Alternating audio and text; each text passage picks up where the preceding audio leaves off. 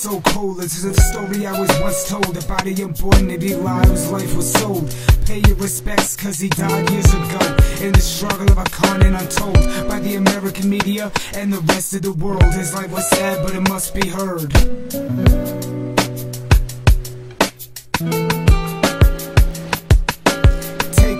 Young, his family was butchered, but he was left to be hung. An example of the cruelty and hatred of man, a type of evil we have never had to understand.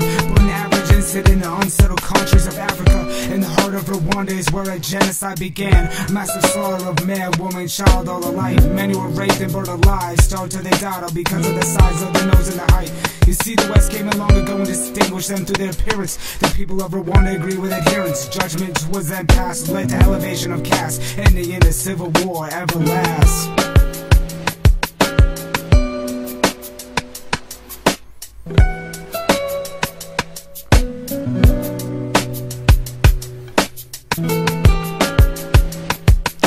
Eli and his family were taken in the night. His father was old, beat, put up a fight. He was overwhelmed and he slit his wrist. There was no resistance after this. His neighbors were a part of this. One by one they were taken into the streets. His arms were cut off and they mutilated his feet. His mother was taken and never seen again. His brothers and sisters were killed right there and then. But Eli was left to live to be an illustration of the vice. They dragged him into the city and prepared him to die. Too weak and hurt to understand. They dragged him out to the sin where they gathering crowding and profanity and pure hate. Eli knew his fate. The hour was late when he was roped up and ready to pass on. He cried out to the heavens and he cried out to God. The crowd grew silent as he fervently sobbed. He looked up in desperation out into the mob. They gave him a look like that was the price. The lever was then pulled, ending his life.